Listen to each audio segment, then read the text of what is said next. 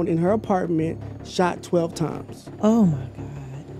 Her baby is there crying as well. And apparently the baby had been left alone this entire time. So imagine you have a sister, and she's a pretty popular TikToker and YouTuber. Matter of fact, her and her baby father have a YouTube channel together, TikTok together, where they make a couple videos. Okay. Everybody loves them. Everybody thinks they're happy together. But one day, she's found in her apartment, shot 12 times. Oh my God. Your first instinct is to try to figure out what's going on, but also let her boyfriend know what's going on, because you got to be the one to break the news to him. So you break the news to him, fast forward, he comes to the funeral, but then you find out that he was actually the killer. So this is the story of Ramaya Griffin. She was a 20-year-old TikToker slash YouTuber. Her and her boyfriend had just had a baby together, and the story of how this all unfolded is crazy. So Ramaya Griffin was a 20-year-old from Pittsburgh. Now, her and her boyfriend had been together for about 4 years. His name was Intangwa, right? Now, Intangwa and her had a dope relationship. They were known for posting these relationship videos and creating content together. They were very prolific. They ended up starting a YouTube channel together. It was a pretty beautiful relationship. Now, along that time, Ramaya ends up getting pregnant. She ends up getting pregnant, and then unfortunately, they ended up breaking up. Now, they ended up breaking up, but they started planning on co-parenting. Now, no one in their family knew anything was wrong because, you know, Intangwa would come to all the events. He was welcomed. Everybody loved him. Their relationship on social media looked so perfect, but apparently that wasn't the case. So on February 9th, 2024, the police were called at 4:30 p.m. to the 5400 block of Young Ridge Drive. They get there and they find Ramaya's body. She's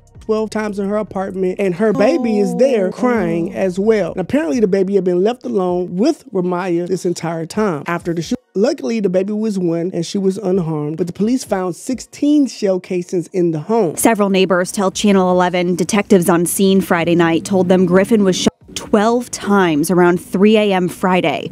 It was the only time anyone reported to police that they heard a gun being fired. Most people said despite the close units, they heard nothing.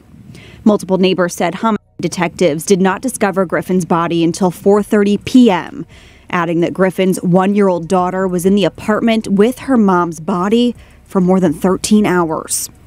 One neighbor in tears told Channel 11 off camera she heard a baby crying for a long time and had an eerie feeling about it. Just the baby being down there, I think that's just horrible. Now, investigators immediately got to work on this case. They were extremely motivated to figure out who did this, and they realized that the shooting had to have occurred somewhere around 3:30 a.m., right? Because that was the first time that anybody said that they heard any shots.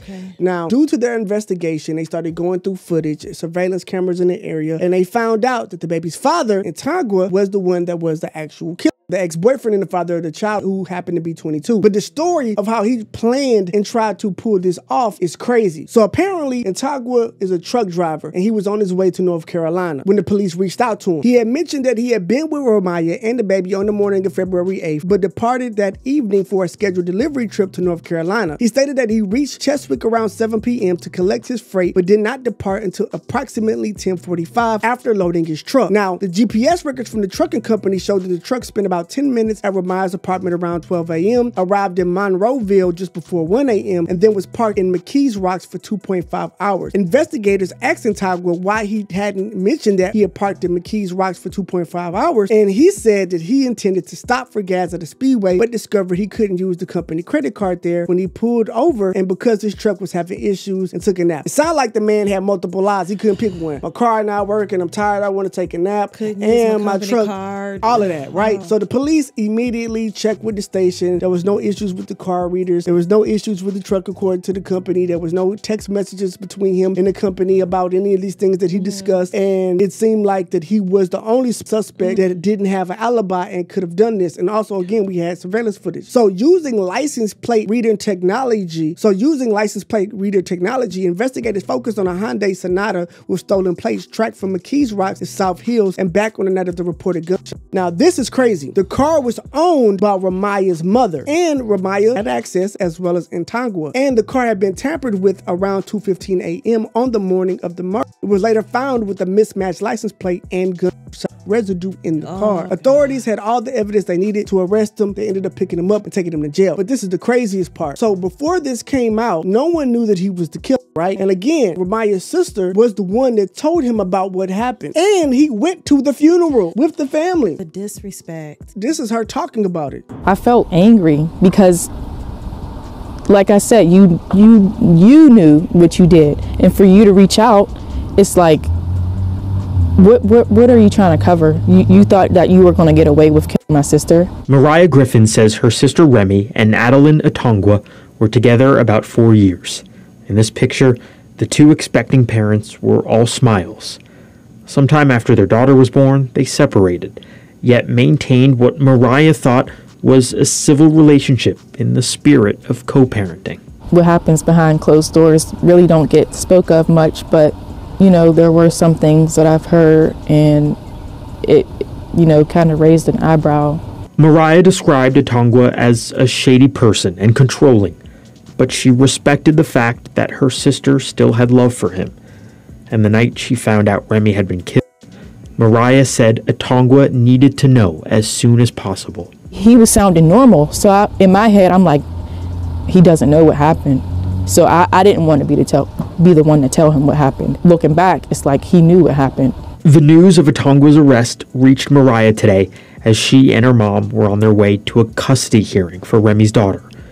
Now Mariah's even more determined to ensure her niece is placed in the right home, one that is a reflection of the love Remy embodied. So it's one thing for him to do it, which was already, of course, crazy, but for him to continue contact with the family, to go to the funeral, to act like that, like he really thought that he was going to be able to deceive them after the fact. But what bothers me is, for one, to shoot her 12 times. What made you that angry? Like, what was your motivation to shoot her 12 times? To do this in the presence of your daughter, even if it wasn't right before the baby's eyes, the baby was there. You did this in front of your own child. And then to leave your daughter there with her mother's deceased body, and then to leave her alone for 13 hours is crazy. And just hope that somebody comes along at some point. Or maybe he didn't care. Like, this is one of the most horrible stories that I've ever heard of. The thing that I hate about these stories when we cover them is when we don't know, like, have more information because the victim isn't here, and because so much stuff does happen behind closed doors, because you really don't know what led up to this, what she was enduring before that. Did she have any clue that he was capable of this? You know, apparently her family didn't really know that, and then you just have her just come up missing. This guy just brutally takes her life and just decides out of the blue one day when y'all broken up, y'all not even really dealing with each other no more. Like, what could push you to this level? And he had some sort of plan, which makes it premeditated. Exactly. Like, so you didn't just get mad in the moment.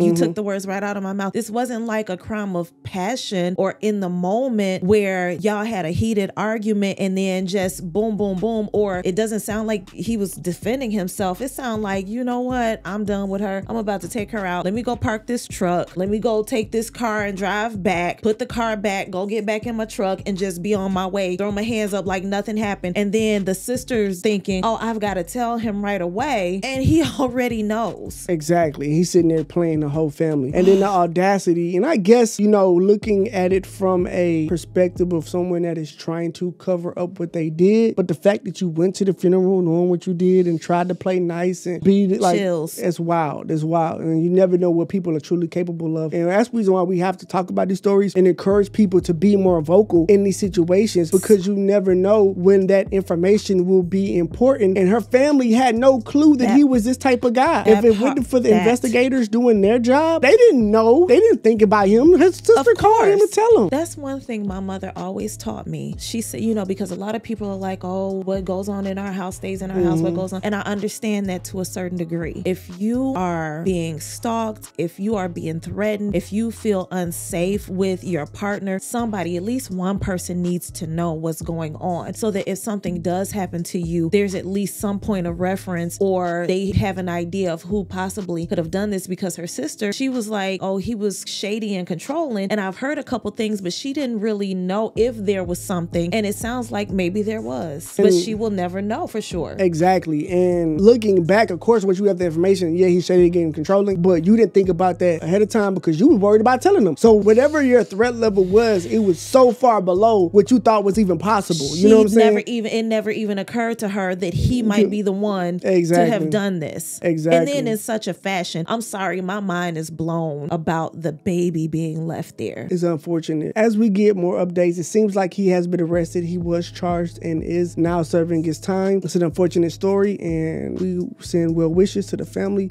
because no one should ever have to go through that.